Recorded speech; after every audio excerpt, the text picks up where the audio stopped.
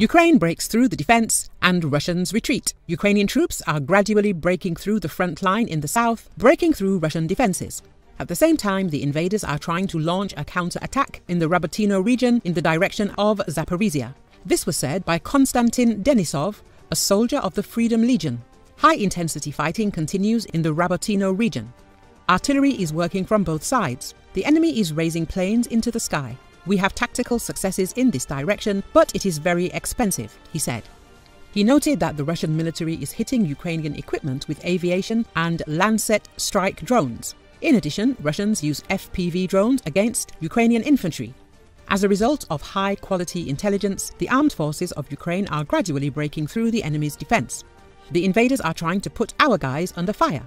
That is, the Russians are retreating and then they are trying to hit them with artillery from the flanks. But the military does not allow it, Konstantin Denisov added. Since the capture of Robotyne, a key village in the southeastern Zaporizhia region, Ukraine is advancing more quickly after more than 2 months of slogging through Russian defenses at an unexpectedly slow pace.